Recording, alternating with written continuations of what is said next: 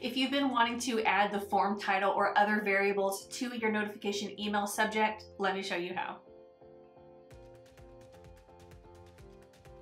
Hey everyone, welcome to Jotform. I'm Kimberly, and first I'm going to choose which form I want to work with. I'm going to go ahead and choose this first one. We're going to do Edit Form.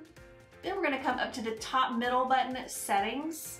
And then over on the left-hand side, we see Emails. I'm going to go ahead and choose that. And the notification email is the one we're going to want to edit. I'm going to choose the pencil to edit.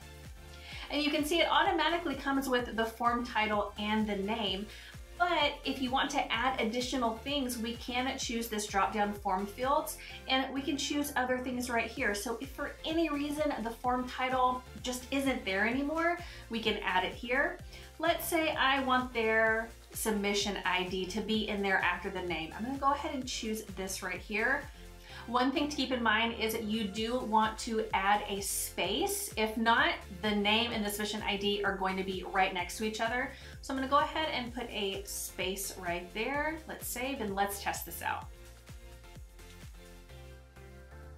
And there you go. We have the form title, we have your user's name, and then we have that submission ID. So if you have any questions about editing these notification emails, please let us know, and I'll see you next time.